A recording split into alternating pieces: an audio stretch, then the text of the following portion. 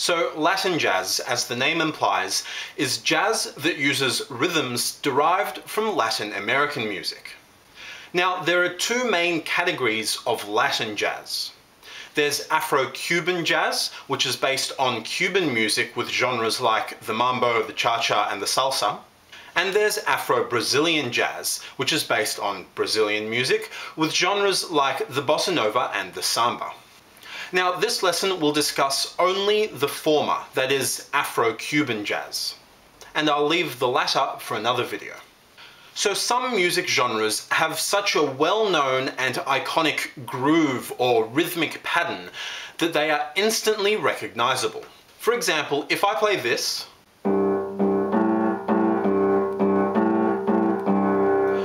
you instantly know that you're about to hear a nice slow blues. Or if I play this, you instantly know that you're about to hear a boogie-woogie. Now, Afro-Cuban jazz is similar. It has a rhythmic pattern that is instantly recognizable as Afro-Cuban, which I'll go over in a moment. So then, the most important aspect and the defining characteristic of all Afro-Cuban music is the rhythm. To play in an Afro-Cuban style means to adhere to a particular rhythm. Without this rhythm, Afro-Cuban jazz is just regular jazz. This rhythm is the thing that holds the whole song together and in fact the whole genre together. Now, the rhythmic features that characterize traditional jazz are a swing rhythm and a backbeat, that is, accents on beats 2 and 4 of each bar. Afro-Cuban jazz, on the other hand, is rhythmically different. It's played with a straight rhythm and adheres to a clave rhythm. Now, in Afro-Cuban jazz, every instrument is allocated a particular rhythm which they must play throughout the entire song, with little or no variation. And all these different rhythms kind of mesh and combine together to create an Afro-Cuban feel or groove. And the most important of these rhythms is the clave rhythm, which is played on an instrument called a clave, which are essentially just rhythm sticks. Now, this clave rhythm is the base rhythm of Afro-Cuban jazz. It's like the foundation of a house. All the other instruments are allocated a rhythmic pattern that complements and adds to this clave rhythm. So it's like building layers of different rhythms on top of your foundation clave rhythm. And so this creates a kind of rhythmic jigsaw puzzle where all the different rhythms fit in together and create a nice, tight groove. Now, it's really important to practice clapping and playing this clave rhythm so that you really internalize it. As I said before, it's just like with swing rhythm in traditional jazz. You really have to feel it and be comfortable with it and internalize it. So the clave is a 2-bar pattern that is repeated throughout the entire song. And there actually isn't a single universal clave. There are a number of different clave rhythms which are all quite similar but nevertheless distinct. Now, there's the 2-3 son clave, which goes like this. 1, 2, 3, 4, 1, 2, and 3, 4, 1, 2, 3, 4, 1, 2, and 3, 4. So it has a bar with 2 notes followed by a bar with 3 notes. And then there's the 3-2 son clave, which follows the exact same pattern but with the bars reversed. So it's 1, 2, and 3, 4, 1, 2, 3, 4, 1, 2, and 3, 4, 1, 2, 3, 4. Right, so it's a bar with 3 notes followed by a bar with 2 notes. Then there's the 2-3 rumba clave, which is very similar to the son clave, but just delays the last note of the 3 bar by half a beat. So it goes 1, 2, 3, 4, 1, 2, and 3, 4, and 1, 2, 3, 4, 1, 2, and 3, 4, and. And the 3-2 rumba clave just follows the same pattern, but again with the bars reversed. So 1, 2, and 3, 4, and 1, 2, 3, 4, 1, 2, and 3, 4, and 1, 2, 3, 4. Now, there are also other Latin jazz songs which follow a clave-like rhythm, but are not exactly the same as the son or the rumba clave. Instead, they are just slight variations on it. For example, the song Chitlins con Carne is a Latin blues which follows a clave-like rhythm that goes as follows. 1, 2, and 3, 4, 1, 2, 3, and 4, 1, 2, and 3, 4, 1, 2, 3, and 4. Right, so it hits the 3 and instead of the 3 in the 2 bar.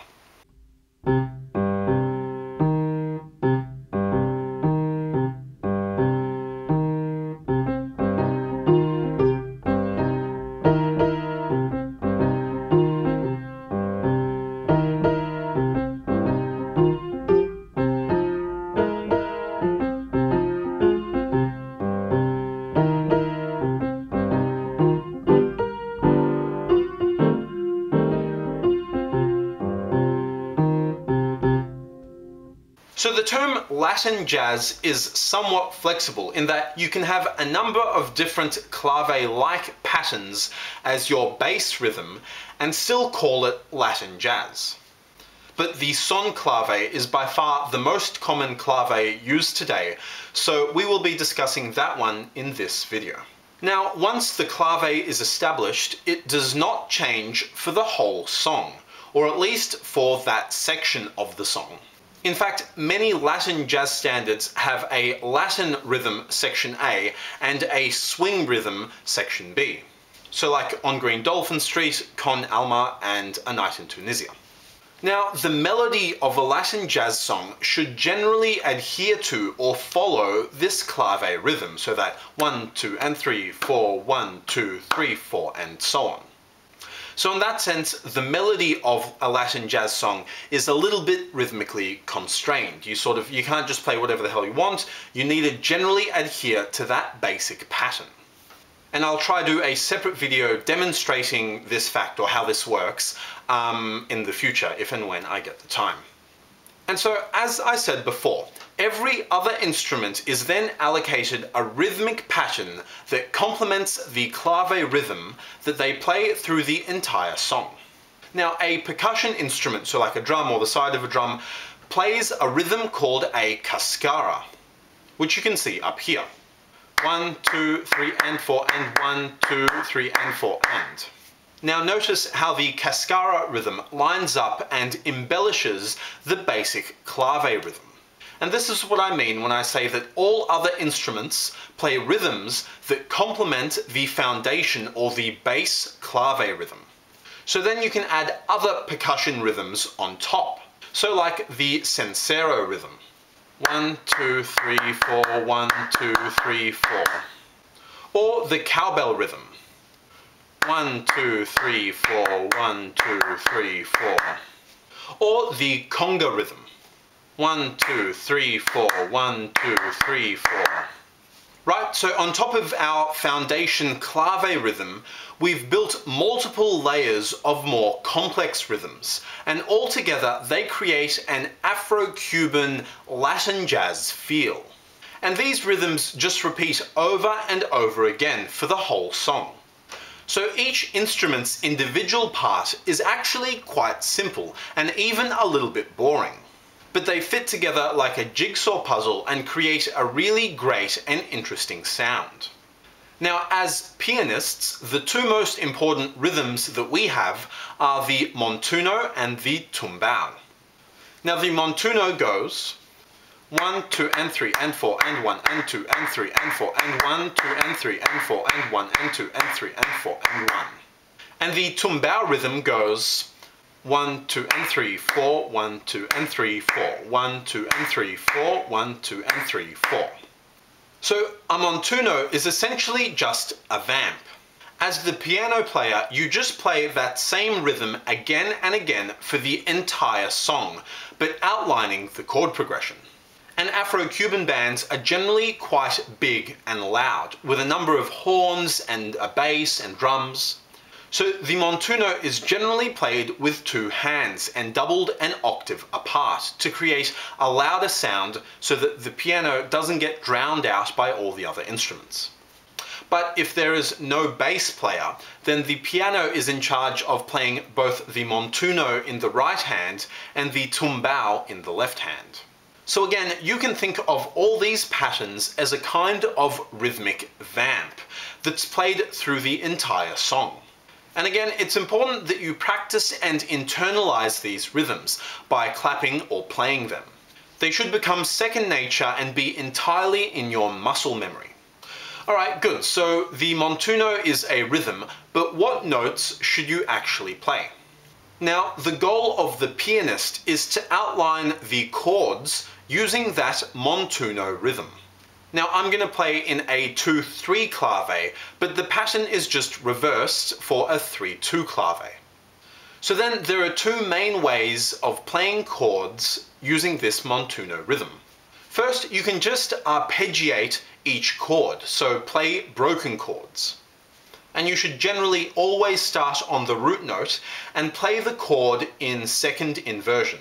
So for example, you could play a C6 using that montuno rhythm as follows.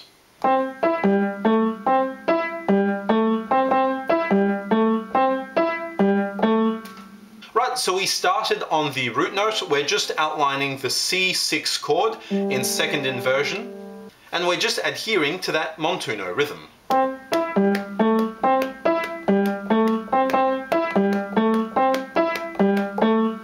Or you could play C minor 6.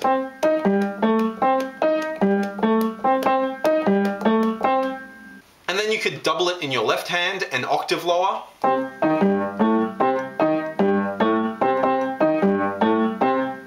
Or even a 10th lower if you like, to kind of harmonize it.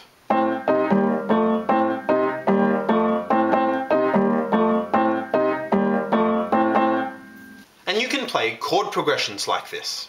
For example, let's just take a really simple chord progression of A minor 7 going to G7 and just repeating. Then you could play it like this.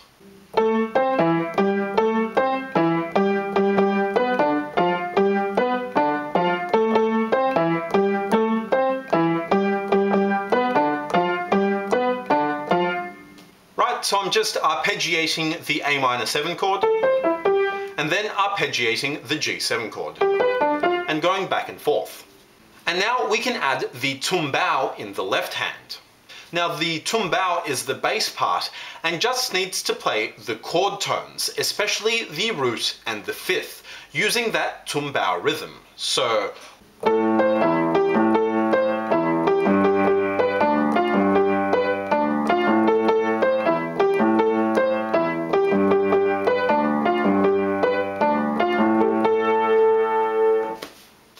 so the right hand is playing that montuno pattern and just arpeggiating the chords, and the left hand is playing that tumbao pattern and just playing the 1-5, 1-5, 1-5, 1-5. And the tumbao is slightly anticipating each chord, so it goes 1, 2, and 3, 4. On the 4 of the previous bar, we move to the next chord, which is that G7. But that's all written up here in the picture-in-picture if that wasn't clear to you. And secondly, instead of arpeggiating the chords, you can break the chord into two and play the montuno pattern. So let's say we want to play a C major 7 chord. So we could break the chord up into the note C, an octave apart, and then the notes E and G. So we've broken the chord in two. And then we just play those combinations of notes using that montuno pattern.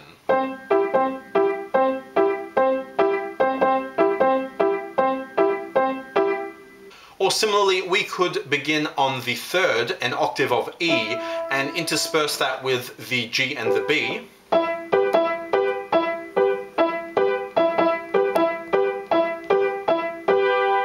Or begin on the fifth, the G, and play the B and the E. Or a B and D if you like, which gives you a C major 9. Or again, we could start on the 7th, the B, and play the E and the G in between.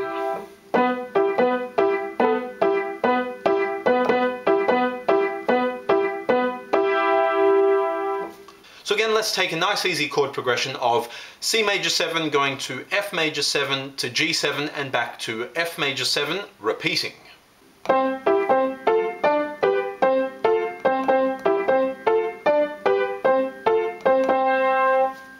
Right, so that was just a C major, going to an F major, going to a G7 or a G triad in this case, back to the F major. But again, using that montuno pattern.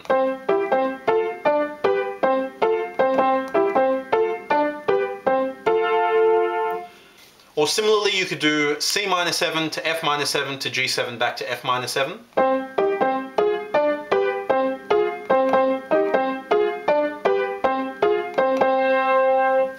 Which again is C minor going to F minor, G, F minor, back to C. And again, we could just add that tumbao pattern in our left hand, just playing root notes.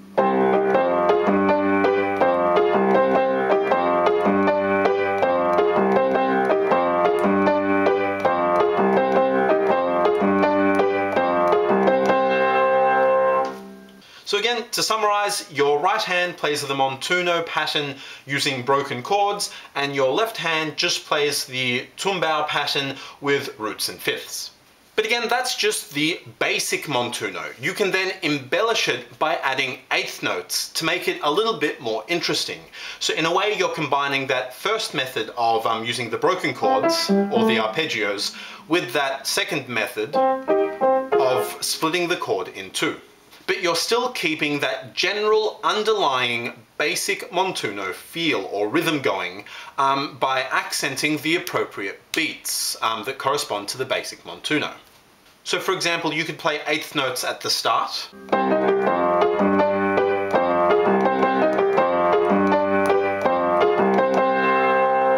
Right, so instead of just playing the chord broken into two, I played a little arpeggio and then went back to that regular montuno pattern. Similarly, you could play eighth notes at the end.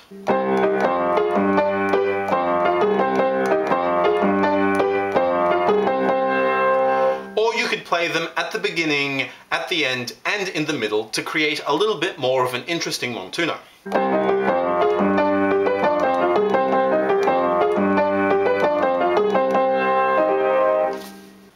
So in Afro-Cuban jazz, the rhythmic aspect is more important than harmony or melody.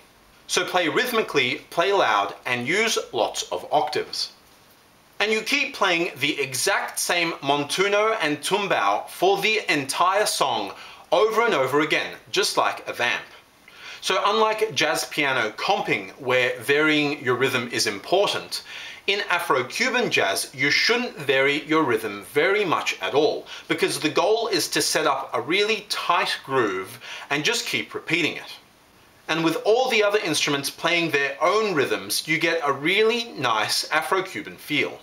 And when it's time to solo, remember that rhythm is still more important than melody or harmony. You want to keep your solo nice and simple, use a lot of octaves and chords to make it loud so that you're heard over the rest of the band, and keep that clave and montuno rhythm going.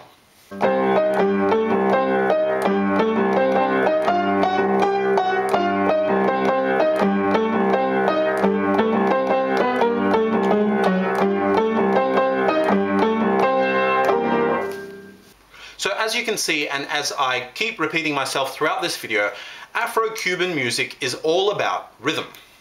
In most Afro-Cuban music, the chords or the harmony is actually quite simple. They use pretty standard chord progressions and usually just use triads.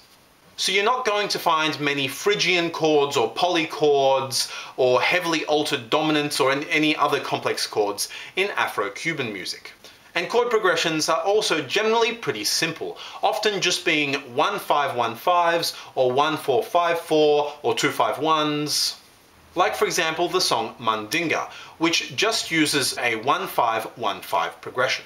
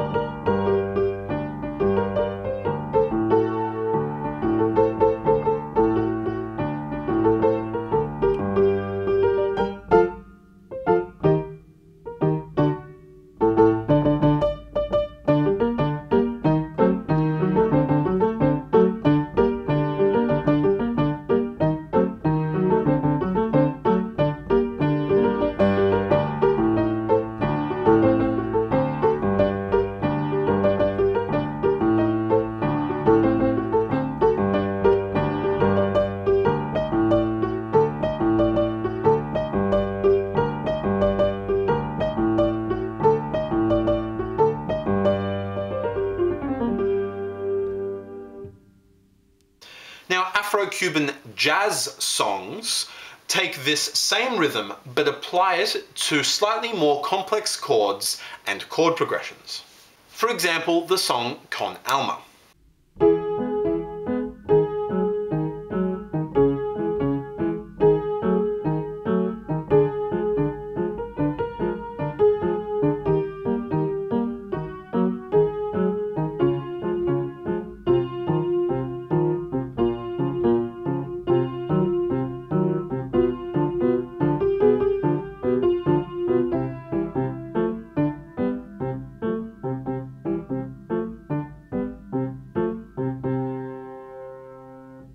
And that's really the basis of all Afro-Cuban music. It's all about the rhythm.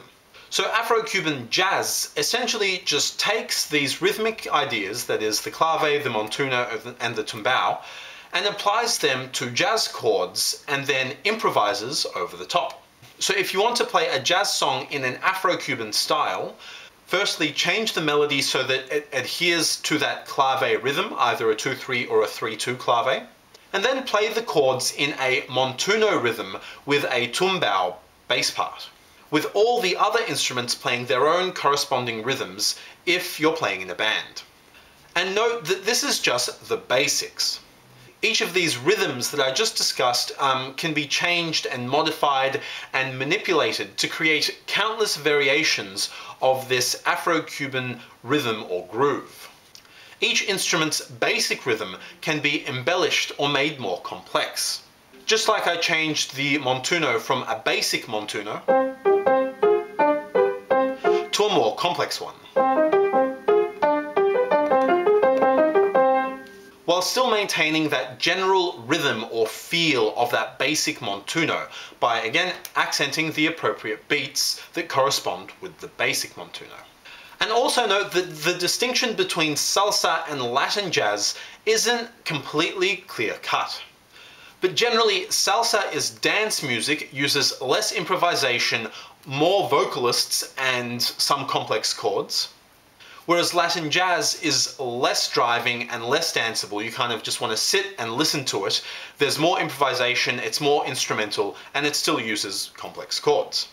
And of course, each subgenre of Afro-Cuban music, such as the cha-cha, bomba, rumba, mambo, salsa, son montuno, the songo, they all have their own particular rhythmic patterns and idiosyncrasies. But that is all I was hoping to cover in this video. Thanks a lot for watching and hope you enjoyed it. Thanks guys, see ya.